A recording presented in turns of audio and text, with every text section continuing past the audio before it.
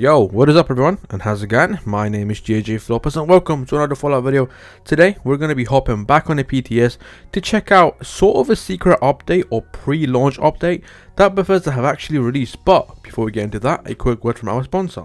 If you guys are interested in buying some in-game items for Fallout 76, check out EZNPC, and also guys, use code FLOPPERS, 5% discount, links in the description. So when it comes to the PTS server, I personally just play it whenever it comes out, purely for the purpose just to check out the new stuff. I'm not really someone who just sits there and actually grinds, you know, the public test server. I don't really like doing that, it's kind of boring for me.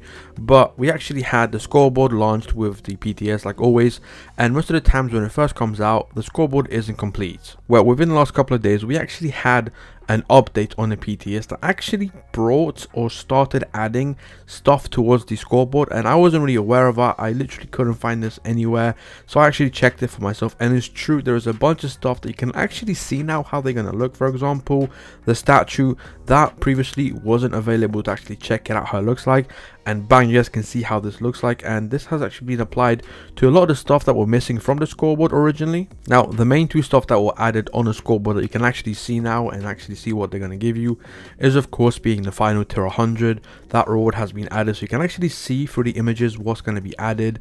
And again, like the statue, there's actually a bunch of other cool stuff that have been added. I don't remember seeing them before. For example, the golden toilet, I don't recall seeing that. That's pretty awesome. I really want to get that. I'll probably end up buying towards that because it's a freaking golden toilet. That's an awesome thing to have at your camp.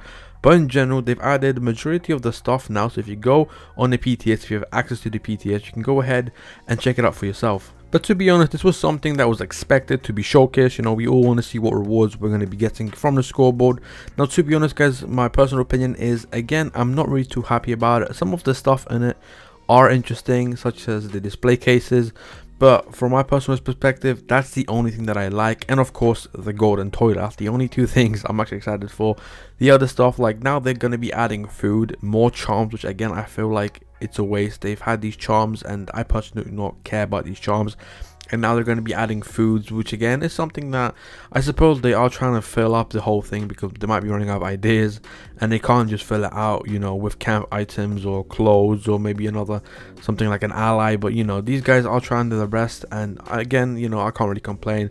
It's the cool stuff we're going to be getting. The pack 100 is pretty cool. Again, you get a really awesome skin, sort of unique thing that, you know, not everyone's going to have, again, because it's tier 100 and not everybody's going to be able to get to tier 100. But one thing I was actually hoping to see in the scoreboard, and unfortunately we don't have any of it, or if there is one, I haven't seen it, which are the emotes. I actually was hoping to get a bunch of emotes in the scoreboard, but unfortunately we aren't getting that. Instead, we're getting a bunch of cool ski poses for your photo. If you guys want to take a photo shoot in this game, you can go ahead and do that. But in general, it's pretty cool how they updated it to actually allow us to see everything.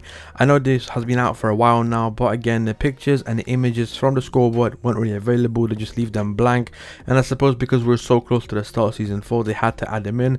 So now we see all the cool stuff that we're going to be getting, so it is something dope, especially of course the golden toilet, you know, the prince chair. I'm gonna place that down everywhere in my camp. It's going to be an object that's literally going to flood my camp. But I'm going to wrap it up here. Hope you guys have enjoyed this quick video and this information, and if you guys have any questions, be sure to let me know down below. And for now, enjoy Fallout, go have some fun in the game, and peace out.